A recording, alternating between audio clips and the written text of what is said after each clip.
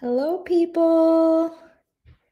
Just waiting for my technology to show me that I'm in fact online for a moment. And checking my audio settings here. Looks like everything's running. Let me know if you can hear me.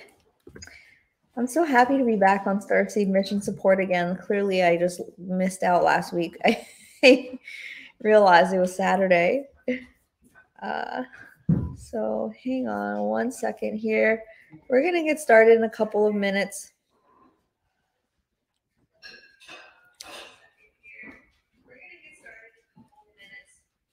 I can hear you, Mom.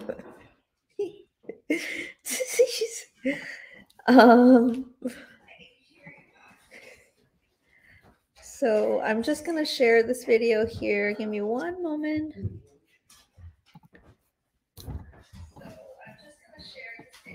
Guys, I'm sitting right here.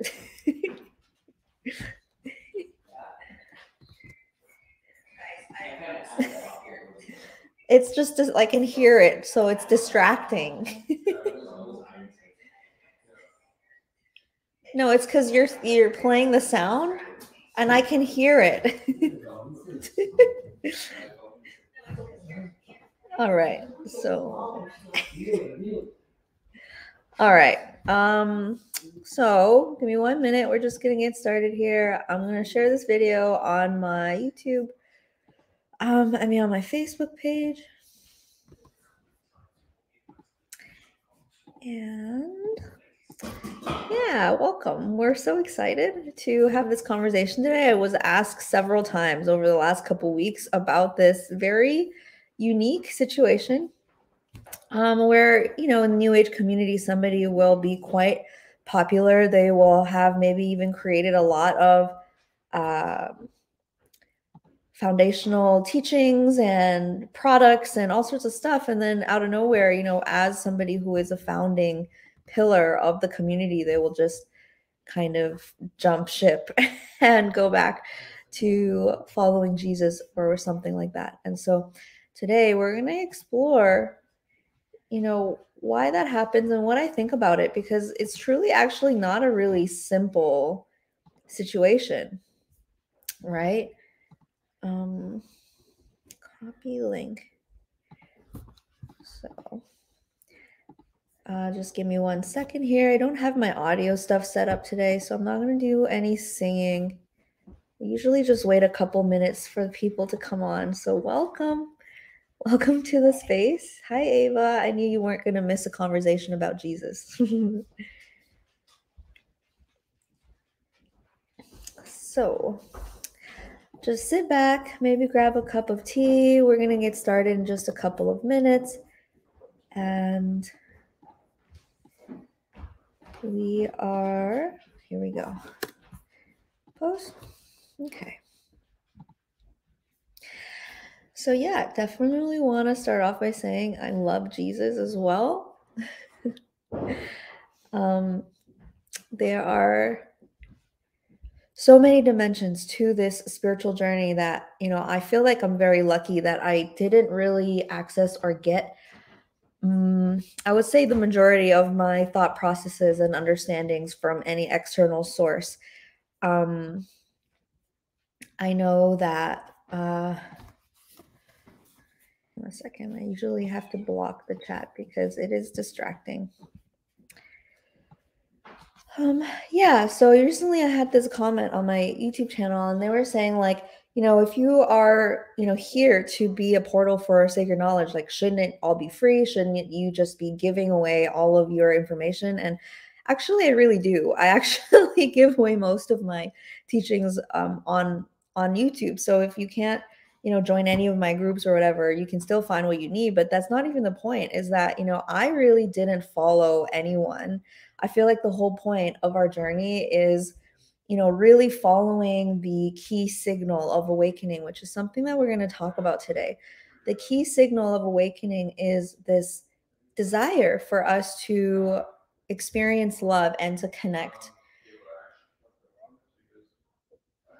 Sorry, I'm just can't focus. Yeah, no, it's okay. Um, yeah, my family's over. I have a baby shower tomorrow, so we're just dealing with this today. We have people all over the place. They love me and they want to talk to each other. So what can we do?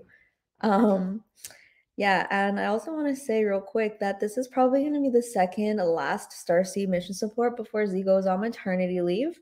I don't know how long I'm going to be gone, but I'm due relatively soon, and I'm steadily getting more and more kind of.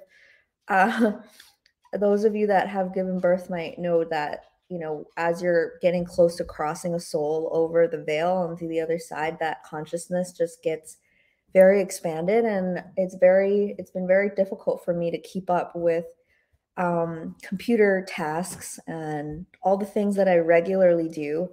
And so I've decided to just really give myself all the time and space that I can have during this special time, just to be with Cara and be with my family and just create the optimal space to bring this very special soul into this world. I'll definitely be reporting on this process because many of you know that I'm very guided through the situation. I have a lot of deep feelings about this being. I mean, I don't really know too many babies that have 400 students before they're even born. Those women that have joined my womb healing class, they have been receiving direct transmission from Cara and our ascended ancestors. And I mean, I have not really seen the kind of magic that has unfolded in any of my other medicine containers. I know that the power is coming from this being, this baby. And I know that there's so many very special and advanced beings that are crossing into this world from recent times and into the future. And so I will definitely be sharing about my experience crossing her over. This process has basically began a month ago, but the vibrations of working with Kara is really actually what brought me a really deep understanding of the path of ascended mastery.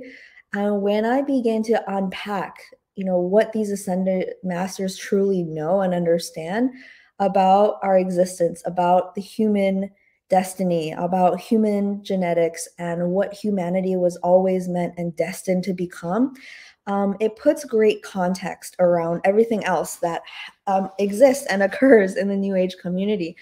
And so it's from this perspective that I felt like it is really important for us to have this conversation today, because this conversation about true ascending mastery, which is the path that I believe any spiritual person is on. So I think that's where we're going to start. We're going to start by just exploring what the spiritual path actually is. And I want to preface this by saying that I am absolutely not an ultimate authority on anything.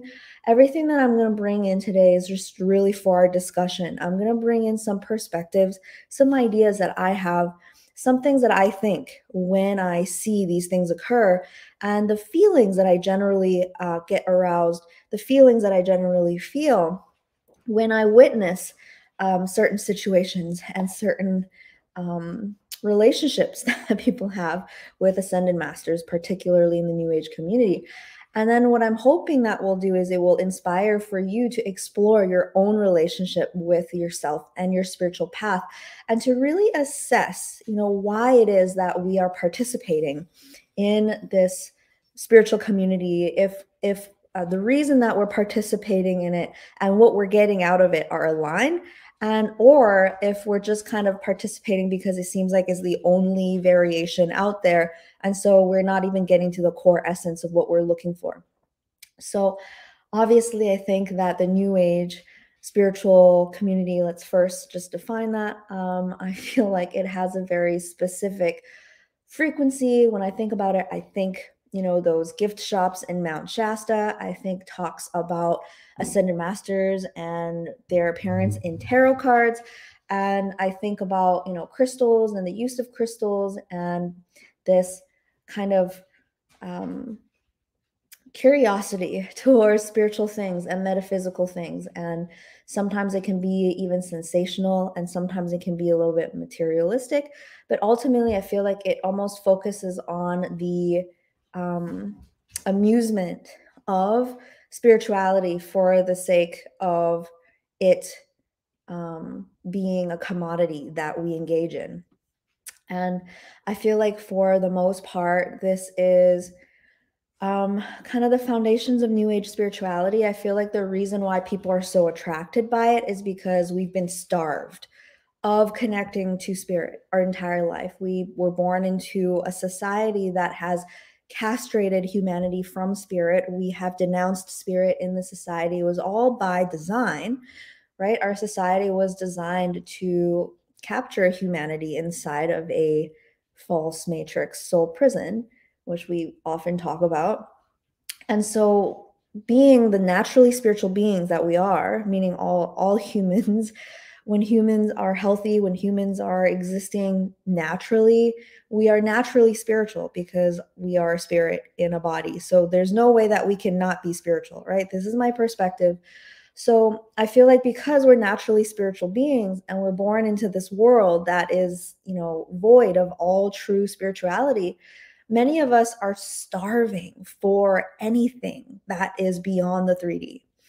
And this is why the new age is so tricky because, it's really built to, it's like junk food when you're really hungry and your body is really hungry and you grab a bag of chips and you eat this junk food and it tricks your body for a moment to feel like it's getting nourishment, but actually it's not really getting any nutrients. It's just getting fillers, right? It's exactly like that, where because your being is so hungry for anything beyond this world on the other side of the veil, anything spiritual at all, that any little tidbits of spiritual anything we kind of grasp onto, and it becomes something that nourishes us on some level, just like junk food, right?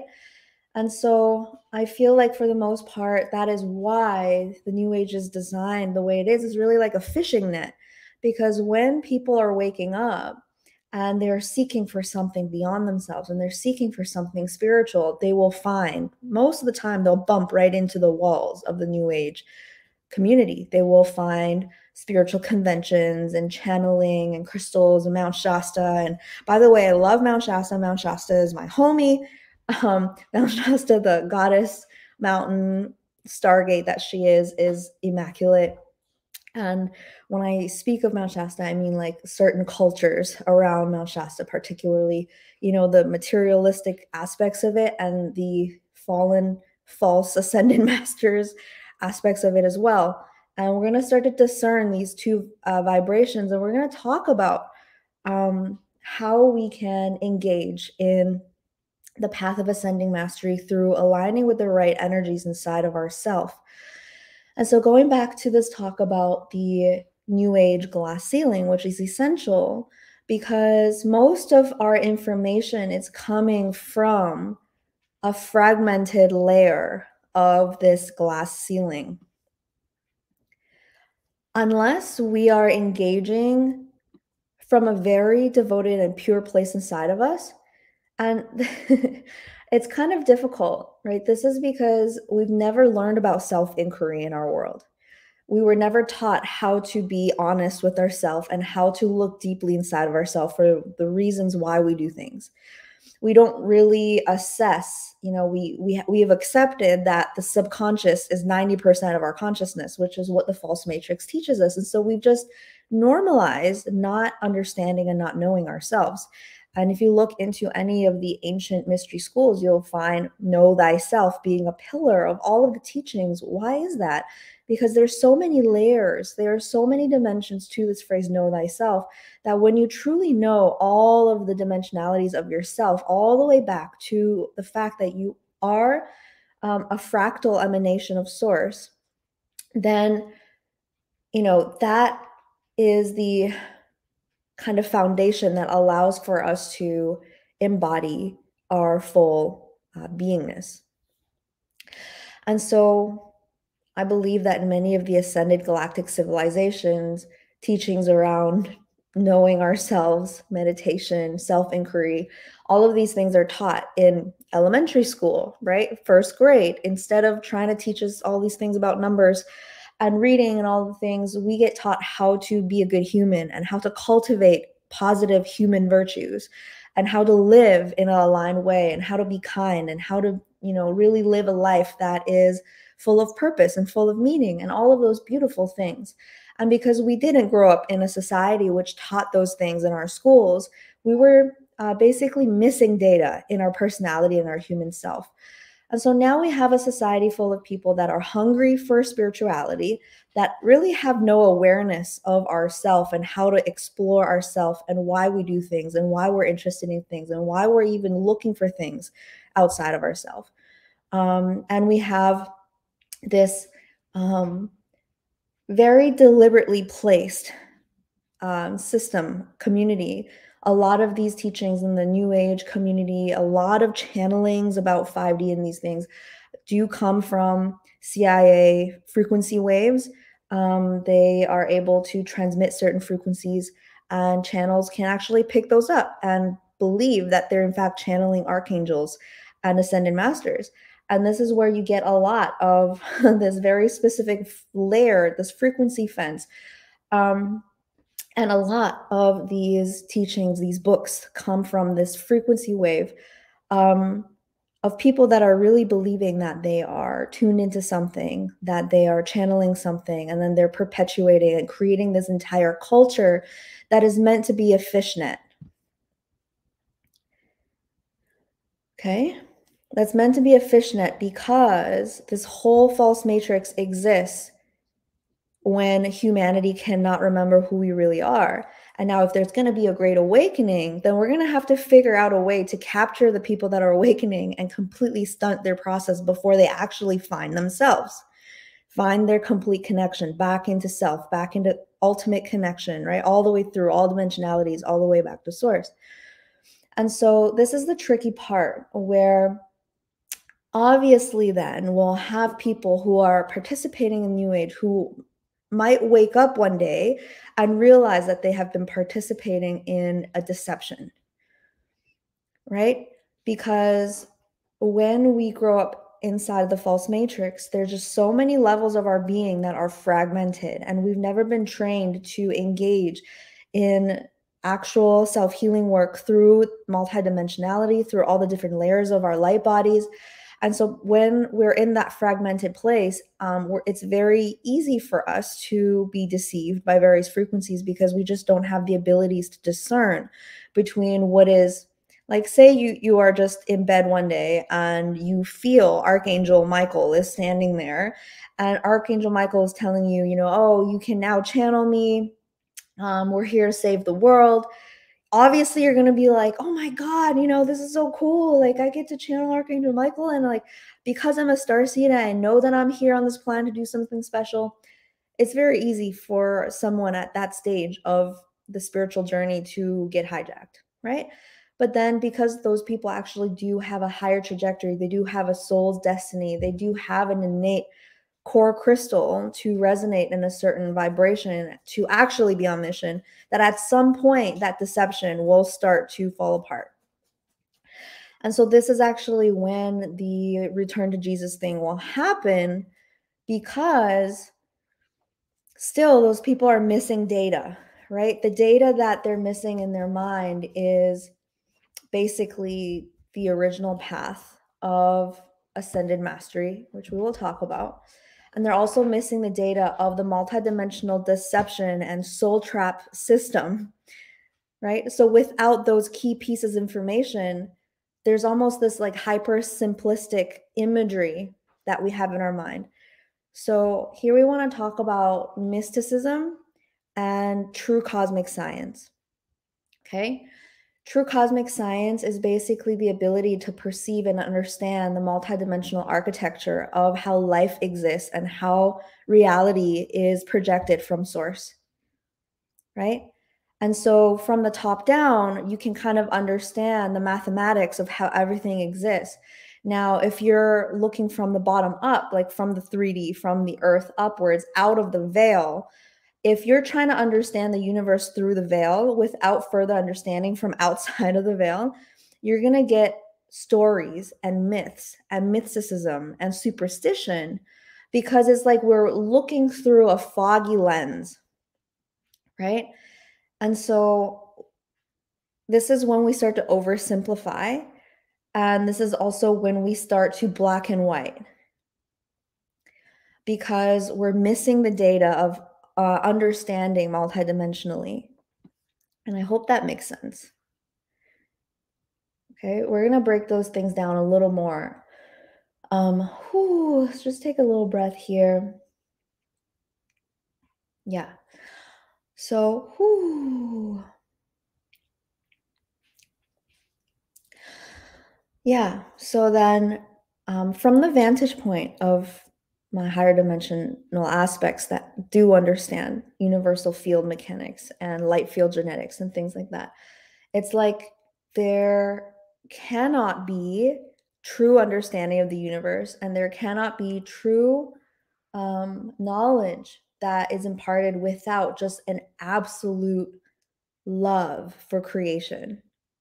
This is the foundation and the core belief or the core essence of all true angelic beings, and what actually gives them access into the mysteries of creation, right? And I would say that Jesus and all of these different ascended masters, they have embodied this trajectory. And what that trajectory is being completely led by a pure love for creation itself from inside of our heart. And this love will pull you through myriad initiations that will test the strength and the faith of that love, right? This is a story of all ascended masters in the history of ascended masters. If you read into their story, whether it's, Buddha or Kuan Yin or Tara or Hathor or Jesus, any of these beings, they went through a human lifetime or many, many human lifetimes where they, and maybe even other lifetimes in other star systems, where um, they consistently cultivated that love for creation within themselves and showed up in their world, showed up in their life on a consistently in consistent devotion to a specific vibration of life, a vibration of existence. That vibration is mastery. Mastery and taking on absolute responsibility for our path and for our growth, and also just an absolute devotion to this core vibration of unconditional love, which is the basis of universal uniformity, okay, universal connection.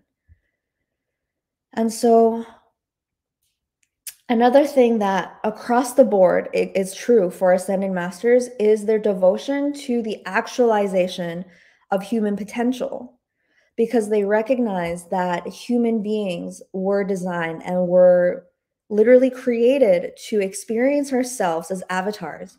And what an avatar is a being that is an incarnation of source divinity, which we all are. Okay. So this is where it's tricky though, because in the New Age community, a lot of effort and a lot of energy is spent on repeating these words like we are divine, we are God. But for the most part, now we're getting into the territory of talking about spiritual delusion and spiritual illusions, right? So essentially, a spiritual delusion is when we think a certain thing about ourselves, but in actuality is different, right? So if we believe that we are a divine being and we believe that we are a fractal of the universe, but in our human life, we're actually really mean, we're short tempered, we're not nice to people, we don't unconditionally love and forgive people in the moment, we don't act on these vibrations of mastery, then we are delusional essentially. And this is not meant to be a negative thing. It's just a self-inquiry thing, right? It's like, are we truly living in alignment with our beliefs? Because if we're not, then we're just at the risk of existing in spiritual delusion. And I think that this is really important for us to talk about, because in the New Age community, there is a lot of spiritual delusion. And again, this is not meant to be mean, is not meant to be a bad thing even. It's just that in order for us to truly evolve, transcend the false matrix and the 3D prison system, we have to identify different ways that we are being deceived and different ways we deceive ourselves to settle for a path that is not exactly what is meant for us. So then the other side of that would be the illusion of separation. The illusion of separation would be like we feel like in order for us to be a divine being, we would have to completely disassociate and disidentify with our human self completely, right? So both of those viruses are actually on two ends of the same spectrum. Both of those things keep us from fully actualizing ourself as a human being. And I believe that the destiny of humans, which, we are here to just witness this amazing moment in time in human history, on planet Earth, where we are moving into a phase. When we say we're creating heaven on earth, we're creating a golden age. What does that really mean? What does it look like? How do people behave? What do people look like? How do people feel inside of this world? Well, people are in complete awareness of themselves as and as an expanding, as source, divinity itself. Now, this is a tricky area to communicate with words because, again, the new age will twist this idea to basically move people into spiritual delusion. And the reason why I say that is that just because we believe something doesn't make it fully true. And just because we believe something doesn't make it automatically um, absolutely clicked in or physicalized. And let me explain that a little more. So, I believe that these bodies have immense capabilities, right? We have heard stories of avatars from all over this planet in all moments of history, starting with the stories of Jesus, which is probably the most widely known, but also, Babaji and these French priests that live on some island somewhere, these beings that have immense Siddhic powers, and the yogis that are in India and various, mystic people from all over the world throughout history. They've all been documented to have these incredible abilities, being able to biolocate, being able to walk through walls and communicate telepathically, and even teleport and all of these things. Now, I believe that these skills and these abilities are the signs or the ultimate potential of human DNA. Because when you think about the fact that human beings, if we're destined to be embodiments or be the fractal, be the physical materialization of pure source divinity, it means that as we come closer and closer to complete union with source, we will begin to embody qualities of God. And what are the qualities of God?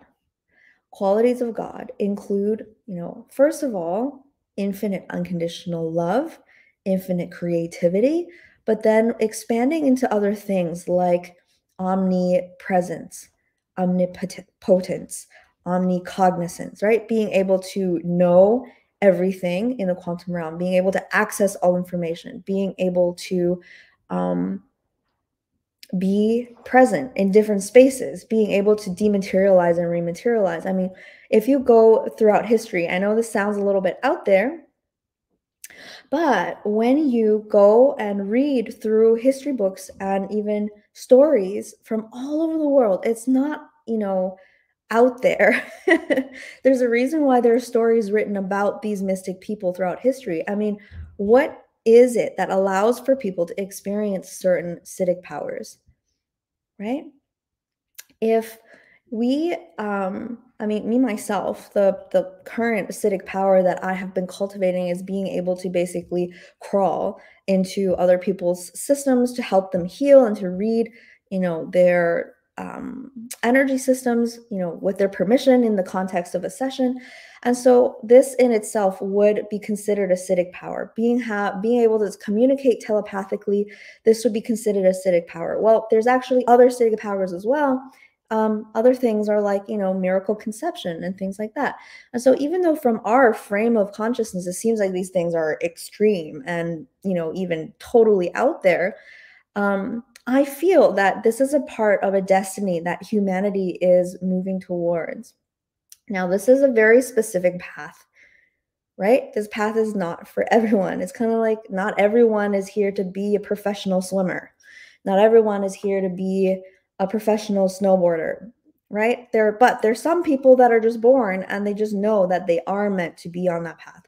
And so if you're totally not resonating with this, that's totally fine. It doesn't mean anything. It doesn't mean I'm wrong. It doesn't mean that, we're all wackos. It just means that this is not for you, and that's okay. And if you can still hold unconditional love for that process and just, you know, um, know that there are different people in this world and that we're all walking our own paths, then we will be, on in a good place where we can respect each other, right?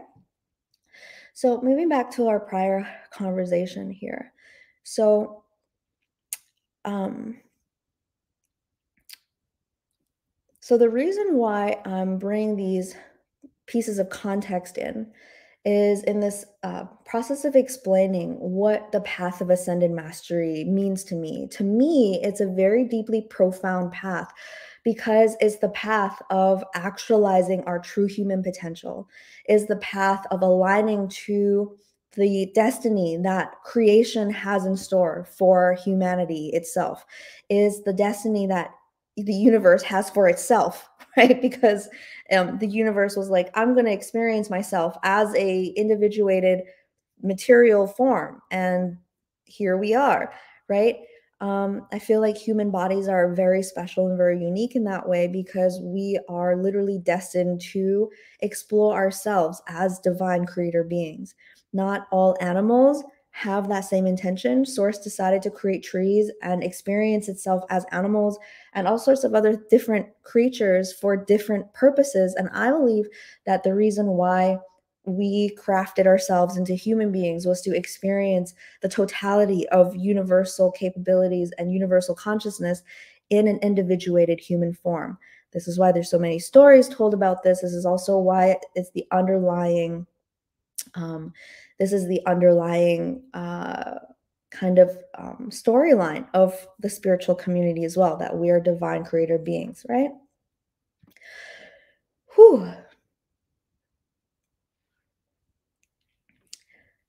So, this path of ascended mastery then is something that is very profound because, once again, it's speaking to an actualization, a devotion to absolute alignment with the fulfillment of universal destiny. And again, this is one of those things where you either have that spark fervently alive in you, or maybe you don't.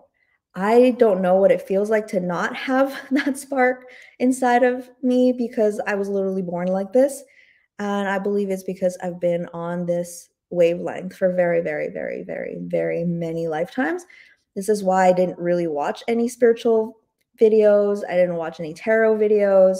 I didn't really even have too many crystals because my whole life for the past 7, 8 years has been just responding with devotion and surrender to whatever higher self and the universe invited me into, because that was what fulfilled my being and that was what brought me closer to myself. And there wasn't really any materialistic object or external person that could really bring me closer to myself.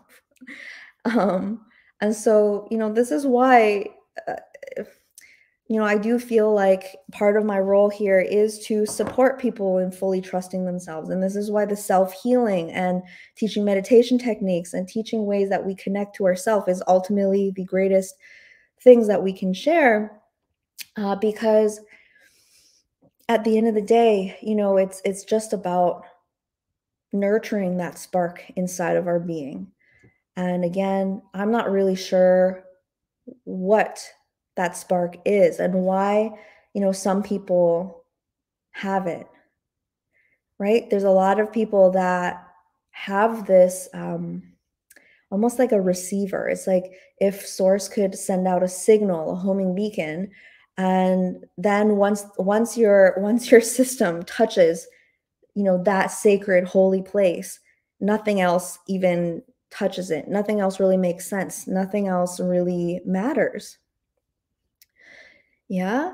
And I think that this signal, it's kind of hard to articulate, but this signal is something that we really must expand on because it collapses all the confusion around the fluffy and the shiny things in the new age community, which it fascinates me that we call it a spiritual community, but I don't really hear about, true humility and true devotion and just this immaculate, innocent love for creation itself, right?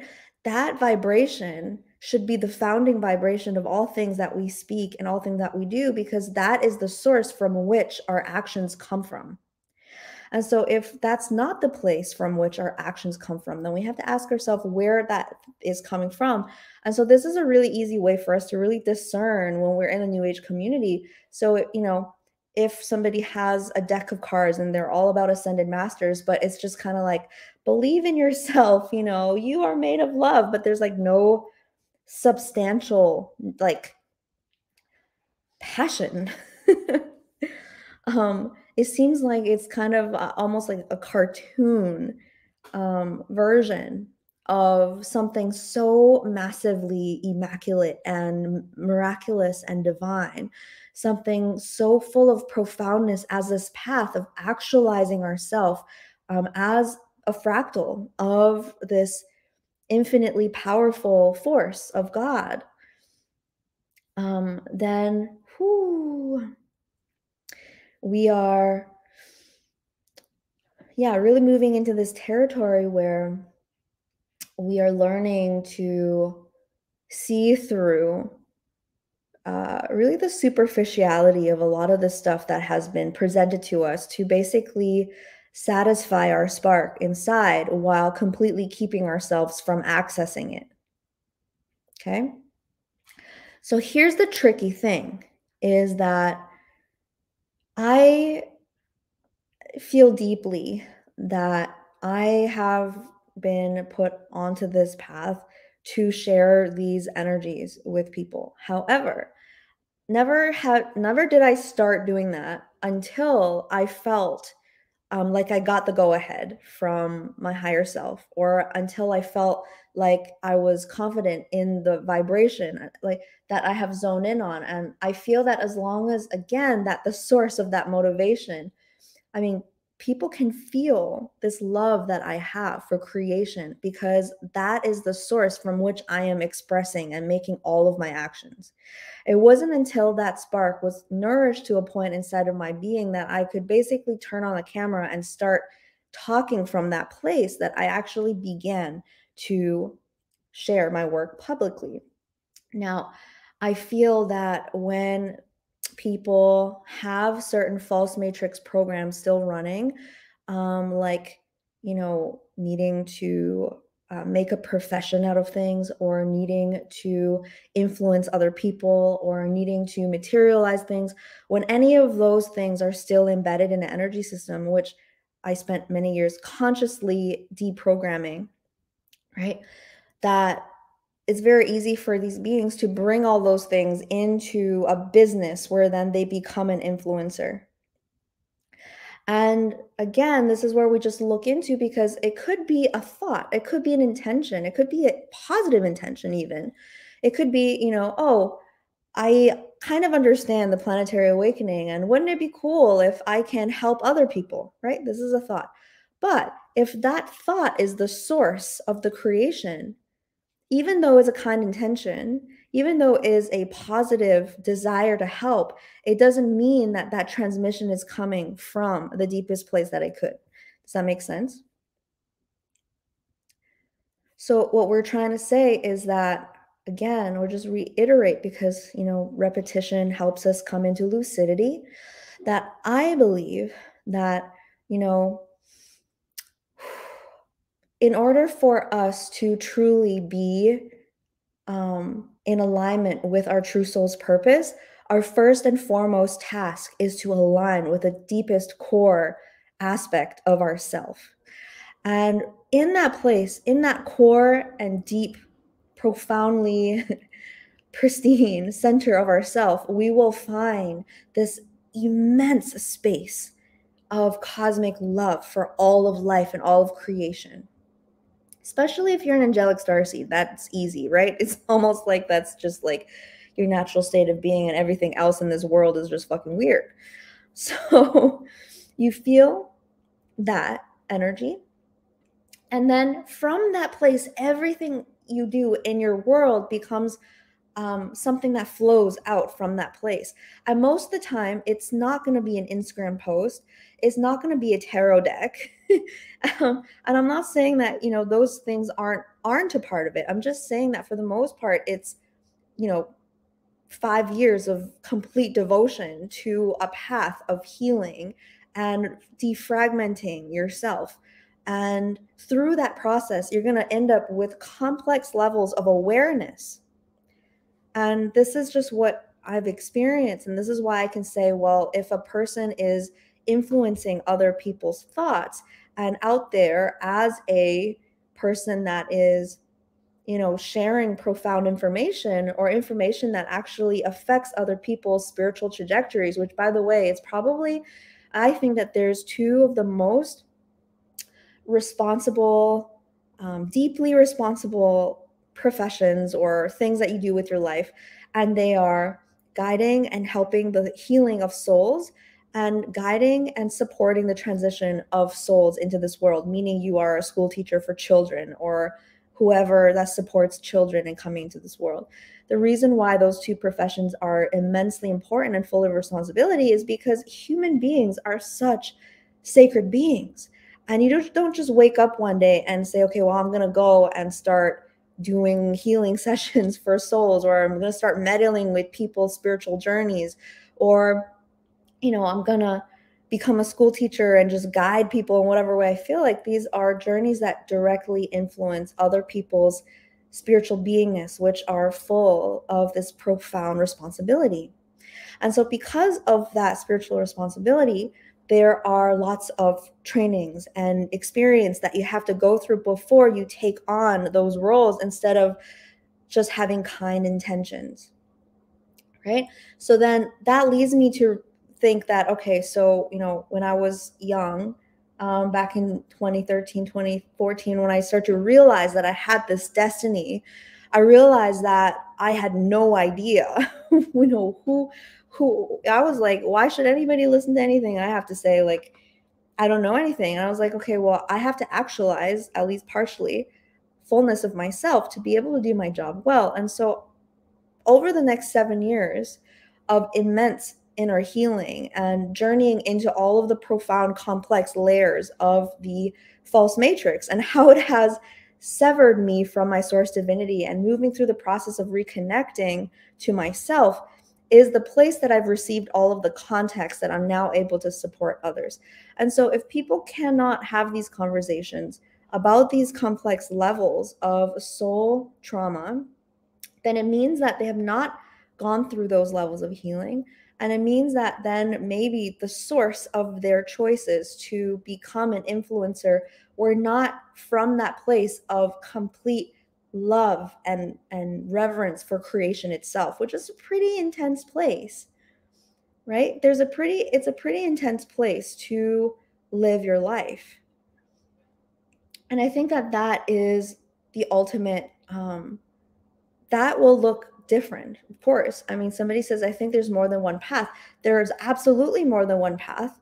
And I feel like that one path, the variations come from the same source, right? The one source of the different paths is the path of devotion to actualization, to creation itself, to the love that we have for life, right? So when we decide to surrender our human desires and ego and our hopes or our personal desires, you know, I want a good job, I want money, I want a car, I want to travel to Bali, whatever it is.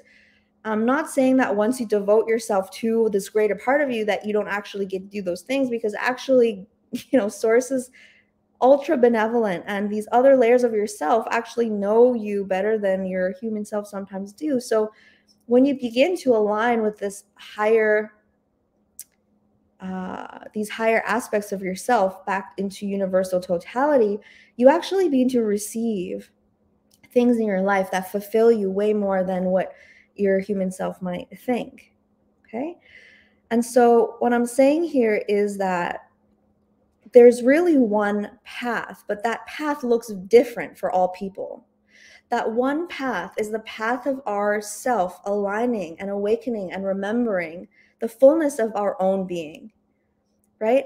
And that's not a mental construct. It's not a mental concept. If you think it, but really in your real life, there's not this deep sense of meaning, of connection, where you feel like the universe is literally moving through you all the time, then, we know that there's alignment to do there. And so what I'm saying then is that while there can be good intentions, things can become very tricky when that ego training has not occurred. Ego training would be to actually work with our human self to align to higher virtues and to keep and to align ourselves with certain actions and habits and ways that we express our energy, consciously maturing our human self and our emotional self to take more and more responsibility for ourselves in our own life, right? And as we begin to do that, we begin to communicate more and more with this greater force that then literally moves our being. And then all the things that we create and share is coming from that place where we are feeling the love of creation itself, right? And so then what happens is that the being begins to be drawn closer and closer to the vibration of source. And from that place is really where this magic happens. And this is where Jesus comes in, right? Because there's so many things that Jesus said back in those days that were misconstrued. I believe that a lot of the things that he said and that he left behind was actually intended for people, and particularly light beings of this time here now, in this reality, in this time space reality, meaning the starseeds and the light workers. The reason I say that is because the earth was in a certain collective consciousness at that point in time. And if we look at the reason why there are all of these starseeds here on the planet right now, we'll realize that, what starseeds are multidimensional beings that have access to our multidimensional selves, that have access to ourself in different locales, in different dimensionalities, right? All the way back to 12D and beyond, into the source field, where we remember our united soul's essence with source. The reason why we came all the way down to the earth is to restore certain falls of consciousness that has occurred in this universe. And that is basically what Jesus was doing 2,000 years ago, right? And he was trying to seed this consciousness. He was trying to seed the consciousness of source connection through simple words that people of the consciousness of Earth back 2,000 years ago could understand. And we can tell by the things that he was saying that he was alluding to this path of actualization, right? What did he say? You can do greater things than me. What were the things that he was doing? Why was it significant that he was materializing miracles and telling people that, we are all the sons and daughters of source, meaning we are all born from God. We're all here to embody God, the kingdom of heaven is inside of you, or even that we were made in the image of God. We're made in the image of God, meaning we were made to embody the qualities of God, right? Not in this I get to control things, but really the foundational essence of unconditional love, infinite creativity, ultimate benevolence. Woo. Yeah.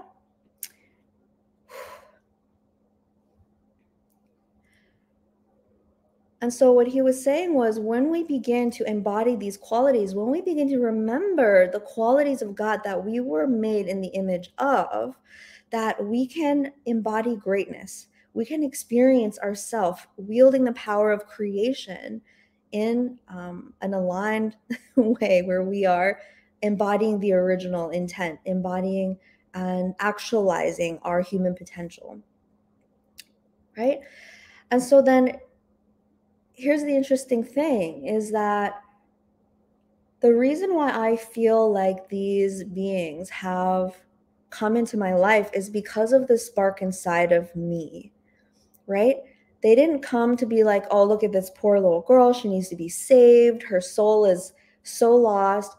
Really, that vector had existed inside of me because I have the spark. And I'm saying I, but I'm really reflecting that part inside of all of us to say that, you know, there's a potential inside of all of us to actualize our potential as a human being. And there are others who have come before us that have gone through that journey, that have embodied certain qualities of mastery already that can help us along that path. Yeah. And so if, um, let's see. I feel like this is where the whole like going back to Jesus thing never really like made sense to me because usually when these things happen and people go back to Jesus, like they start saying things like, you know, oh, Jesus saved me and he's going to save you too. And he's the only one that can save us from Satan. And if you don't, you know, drop what you're doing and just follow him, then you're going to never find yourself. And these are things that, you know, masters would never say, especially Jesus, because, you know, he knows that the spark is inside of you and that, you know, he can show you what it feels like. He can show you the path towards that. But every person has to choose the actualization as a path for themselves. Right. And I think that another thing that these people often say is, you know, humans, how can we be so arrogant to think that we are source? And I think that this partially is true because most people that are saying, you know, I'm God, they are saying it from the place of spiritual delusion because they've not devoted their life to actualizing the full potential of their DNA. So in that way, we've not actualized the reality that we are completely divine beings. Are all beings completely worthy of, you know, sovereignty, whatever path they choose? Absolutely. But I think that there's just a certain nuance to being on a path of mastery where we step outside of this like spiritual emotional immaturity where we feel like we're just entitled to be given whatever it is we want just for existing. We get it, you know, given whatever teachings and whatever access to, you know, higher dimensional beings and abilities just because we want them without showing any effort, without proving to ourselves that we are capable of handling certain responsibilities, right? Whoo.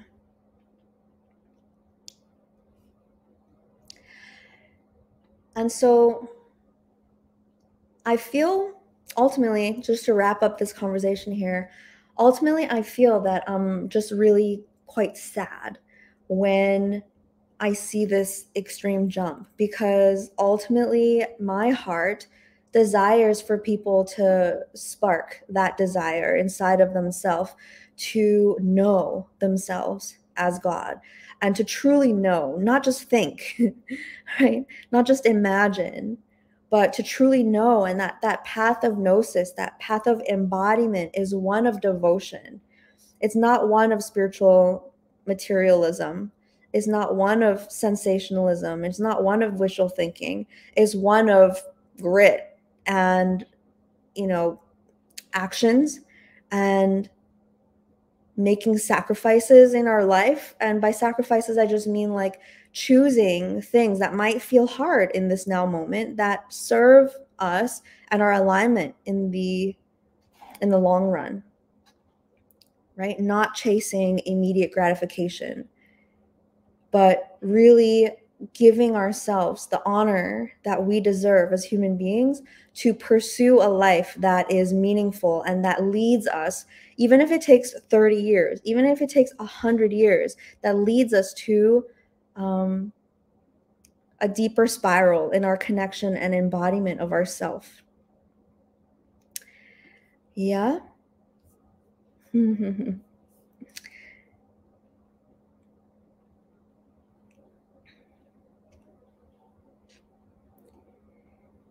No one comes to the Father but through me. It might help to explain this for many awakening. Yeah. So, yeah, this is the thing, right? It's like, so let's just explain. The word Christ means literally divinity in form, right? This is the path of the the crystallization of human being. Okay? And so this is really what we're talking about, is this path of actualizing our destiny, actualizing the potential of our DNA.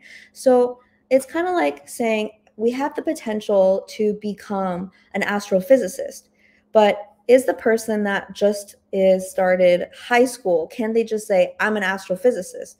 Well, no. Do they have the potential to become an astrophysicist?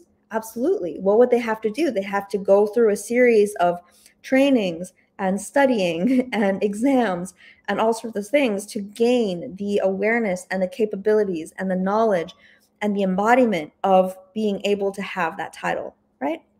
So I think that the path of crystallizing ourselves is the same. It's like we all have the potential to walk this path of ascended mastery and to experience the pinnacle of our potential as a human being. The pinnacle of our potential as a human being is one of embodying the infinite qualities of divinity, the infinite qualities of God, right? And I think that on the one hand, it is arrogant to say that you are God if you have not put in any effort, because it's only true on one angle that you look at it. It's true that you are made of the same stuff of everything. You're made of the architecture and the fabric of the universal unity. Yes. And you have the potential to experience these qualities of God that become crystallized through your devotion to the process, right? And so the term Christ means divinity materializing into form. And so this is the path that we take on our journey. And again, that path looks different for everyone, absolutely. But the core driving force of those paths are the same. The driving force of that path is this deep devotion and love that we feel for the universe, and this desire, this pure infinite desire to experience and know ourself as ourself, capital S. Okay? And so, then through that lens, I feel that Christ really, Jesus, landed this. I mean, the absolutely impressive, and I mean, I don't even think impressive is the right word, because it's not just, what do we want to say here? Immaculate, immense, the absolute gift that Christ, that Jesus, and that entire soul family landed on this planet during that time was absolutely a very clear path, a guiding light, right? To move through this crystallization process.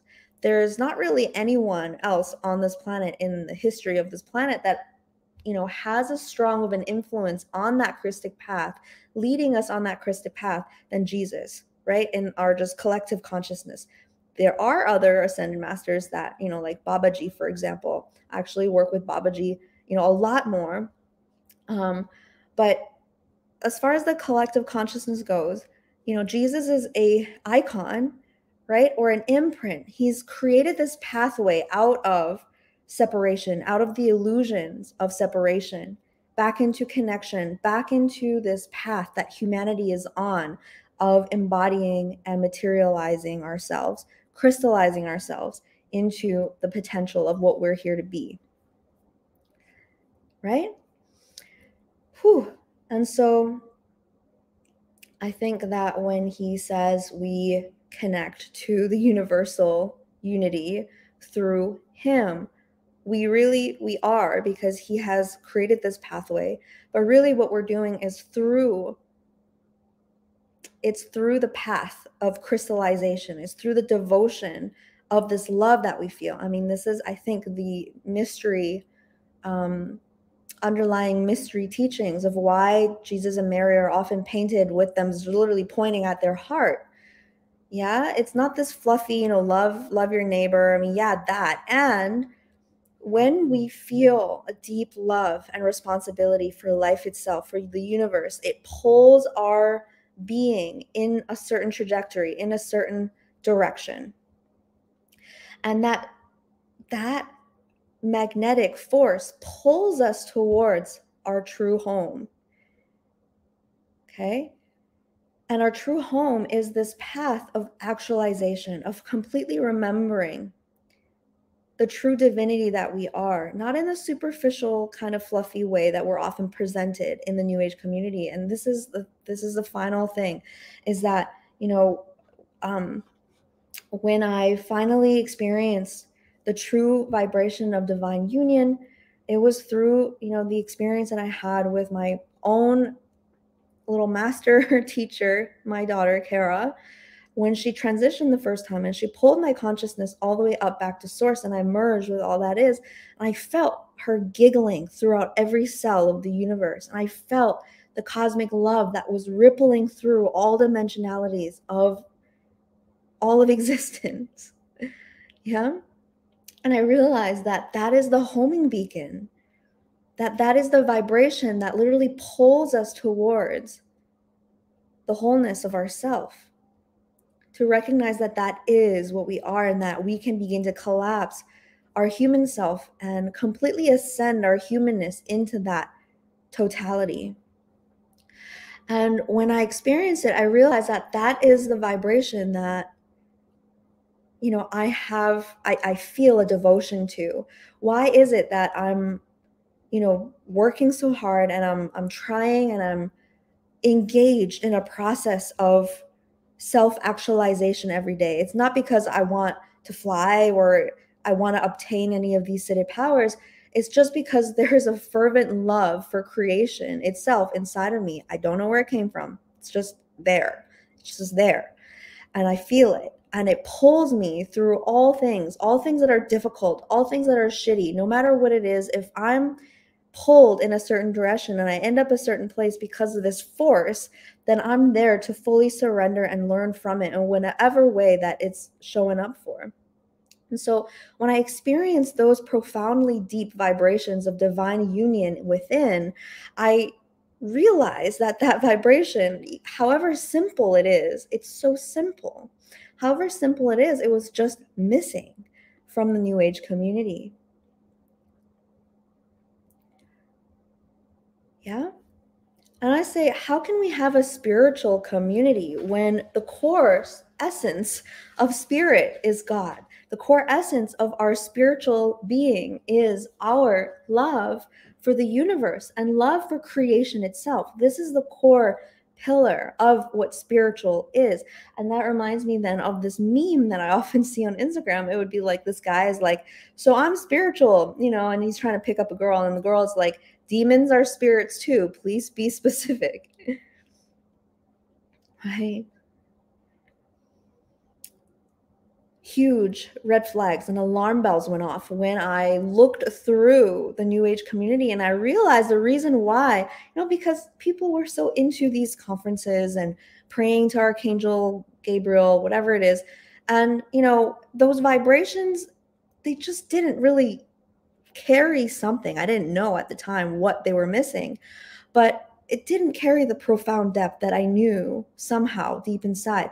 And when I finally consciously experienced that thing that I was looking for, the true devotion, the path of cosmic love and surrender, absolute devotion to universal love and human potential, I scratched my head and I said, well, there's all of these people that are engaged in spirituality, but that isn't at the foundation, that isn't at the core of spirituality itself. And I think that is a huge realization that we're making. It's like, whew, I can't imagine Jesus showing up and not sparking that, right? I feel like every experience that I've had with Ascended Masters in my life, they would show up and I would feel their immense love for the universe so much that I just cry. Because I would feel the essence of my own being remember in their presence. I would remember myself fully in their presence. I will remember myself in the presence of Jesus. I will remember myself in the presence of Babaji, and I will weep because I feel the profound love that is at the core of my being, that is in oneness with all that is.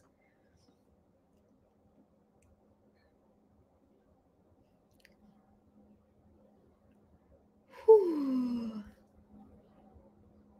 And so this is what's the confusing thing about these kind of, okay, I'm going back to Jesus thing. It's like, I love Jesus and I wish people would go and align with the Christic path. I wish that people would just abandon themselves completely in this fervence for union. I mean, so much. I feel like we have this longing for it, but we need permission or something, because we might get burned at the stake, or we might get our villages raided and our sacred textbooks burnt and all of those things, because there has been a war on the true Christic path in all cultures on this planet. I mean, still to this day, people in my home country are being murdered for these beliefs and these practices that bring us close to God. There is a war on our true spirit, and nothing, I mean, that's just the truth, right? We talk enough about that in my other videos, okay? But, whew. Anyway, I feel like this is coming back to just this core communication here, which is that I am in the process of fully landing in my heart and my heart's desire to communicate nothing but that vibration of union and this path. And it will not be for everyone. And I have human parts that just want to be liked by people. In fact, my human self would like to be liked by everyone, and that's just not reality. So for whatever reason, I am here and I feel called to be an oracle. And an oracle is someone that's basically, in New Age terms, is a channel. But I don't like to use the word channel, because channel gives it this secularized vibration, where it's like you can channel a log, or you can channel a demon, or you can channel some other being. And an oracle is someone that practices the science of channeling in a sacred space, in a contained space where only the purest vibrations of original creation are being translated and are being shared. I recognize my being as a sacred container, and I align myself to only transmitting vibrations of original source. Whew. So this is just the beginning. I mean, I'm only 27 years old, and the profoundness of this path speaks for itself. And I feel deeply honored that I get to, be an instrument for this vibration, be an instrument for these transmissions, where again, I hope that through your interactions with me and the energies that I transmit, that you only remember into the fullness of yourself, that in the presence of this being, you just feel the immense cosmic love that is at the core of your being, and the immense desire for the core of your being to know itself and to be in oneness with itself completely. That is my intention. That is why I talk out loud. Whew. And on that note, I'm gonna wrap things up here. I'm extremely pregnant, so my battery pack is not huge. I'm fired up about this path. I'm just wrapping up this 9-week long medicine container with these beautiful women inside of my class. Again, we called forth like 420 women from all over the world, and these women were all consciously knowing that they were entering into the space to receive teachings from an unborn child, which blew my mind. And I'm like, I could be making this up, but so many people were sending me emails and messages about how Cara was coming to them in their dreams, how she was showing up in their meditations, and she was teaching them and helping them heal. And there's similar experiences that I have with Cara on a day-to-day basis in my personal life. And so I'm humbled. It's not even enough to describe the profoundness of this path that we're on. And I'm honored to be a spokesperson for the core essence of your being, to call you, to spur you into complete trust inside of yourself. Right? It's okay to be crazy about how sacred you are. And it's okay to feel like the new age is not giving your soul all of the depth that it knows exists inside of you.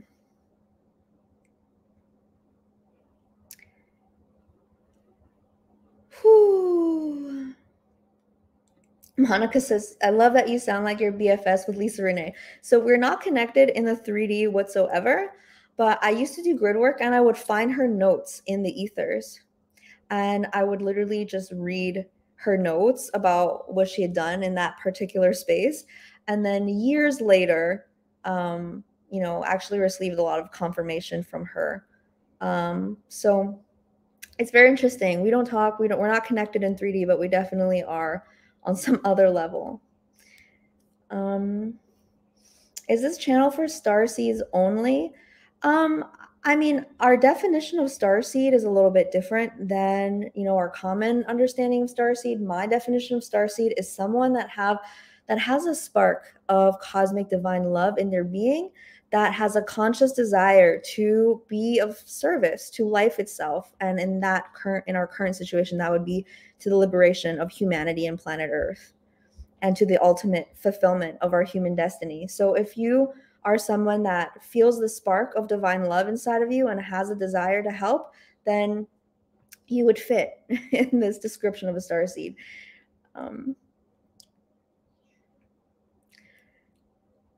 Okay.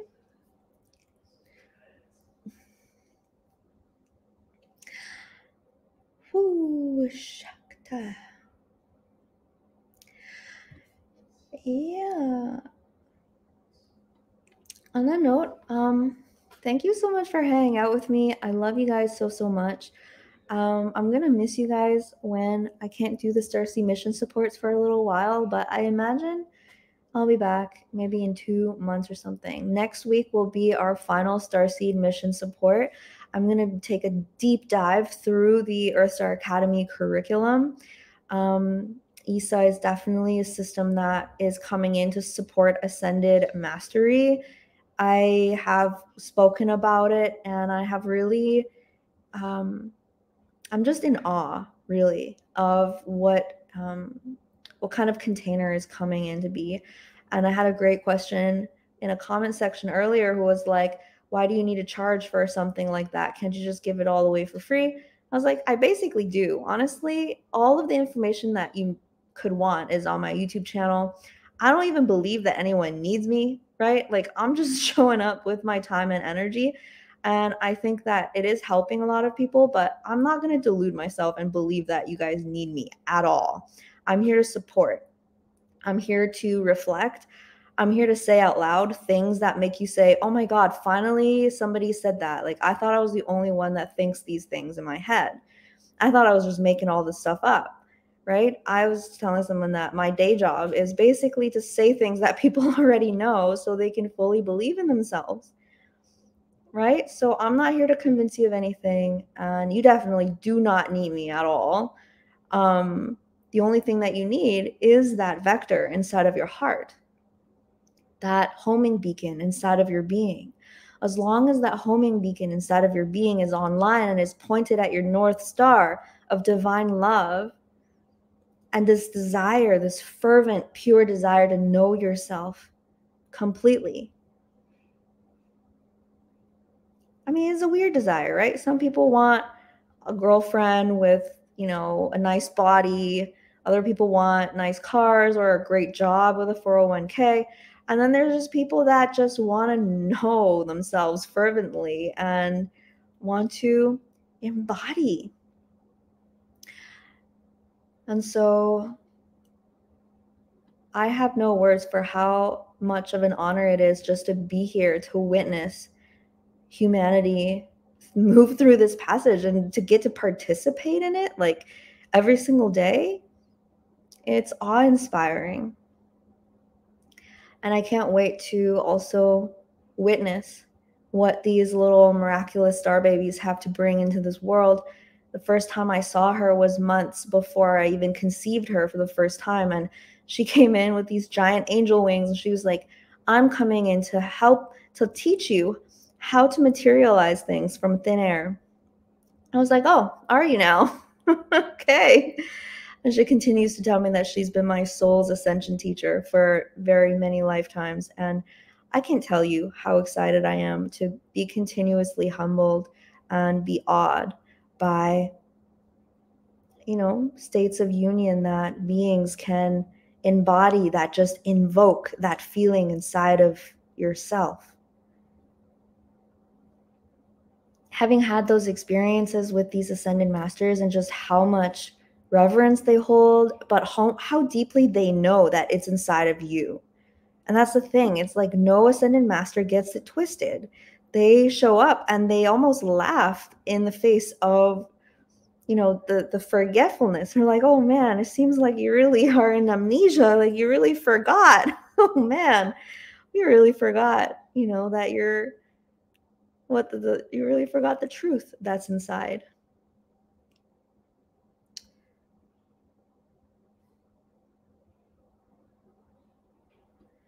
Whew, and that's really the signal that we have to send, is that that's the only signal that we are devoted to refining over time. I have dreams that one day, we'll be able to sing these songs and tens of thousands of people will just hear the signal and they'll just remember and they'll just wake up. We think that that's going to happen. And we know that that can only happen if we completely devote ourselves to the embodiment of that vibration so strongly that everything in our wake will just be touched by it and awaken. Whew. And I feel that this is a way that we can shift and wake up the whole world. I mean, it's like we can make reels. I'm definitely gonna learn how to make reels. Don't get it, I'm gonna learn how to make reels, but I think that the even more important application would be to refine the signal until it's just undeniably felt. And there's just a really deep desire for beings to be touched by the truth of divine love. I mean, you ever walk around outside or you go on a bus and you see how sad people are, and you know that if you could just poke them or if you could just give them a hug, and if they could just have a spark of awareness of how loved they truly are and how divine and how worthy of life and how beautiful, that that spark would just evaporate all of the sadness that they're carrying. And when you have the awareness that that spark is inside of them, it's like, how do we just touch that spark? And I'm obsessed. I'm obsessed with that discovery. I am obsessed with figuring out how to touch that spark inside of people, because I feel this world is starving for our birthright of our connection with divine love itself as the core essence of our being. And I think that that's beautiful. Does Issa have a private group chat for talking to other students? We actually have our own little Facebook-like platform on the website. So you can post, you can add friends, you can connect with others. We can make groups for different locations so you can meet up with people that are in your local area. And I do live Q&A and live healings and live trainings inside of Issa as well. So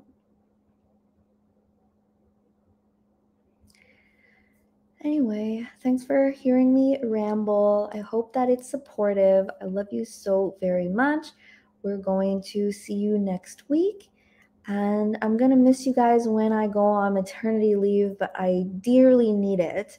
I'm starting to cocoon and cave into my body and into my space, and it's bringing me a lot of delight and joy to be able to go as far in as I possibly can. And I can't wait to bring the gifts that that has back out into this world. But I will see you guys next week. Angels. Bye for now.